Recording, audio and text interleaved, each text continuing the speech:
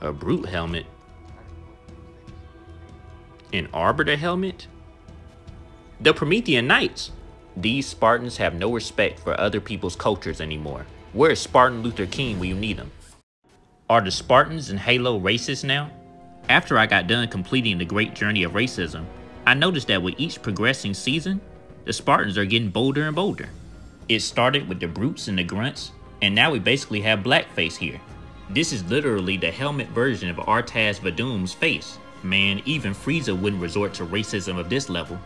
This would be like if he painted his tail brown and then put on a Goku hair wig. What has this Halo world come to? The UNSC is supposed to be better than this. I remember back in the day when they had class. What's the practical use for this armor anyway? This disguise isn't fooling anybody. But all jokes aside, in all seriousness, I do like the elite Spartan armor they put into this game. I knew it was only a matter of time after we had the brute armor and the grunt armor, so this wasn't a surprise at all. They even gave us an arbiter version of Spartan armor, but that one costs money, so I can't show you that one. Now that I think about it, they did that with the brute and the grunt armor as well. They'll give you one free one, but the one that looks the coolest, you best believe you gotta pay for it. In the grand scheme of things, this elite armor is pretty popular. Almost every game I load into, my entire team is wearing it.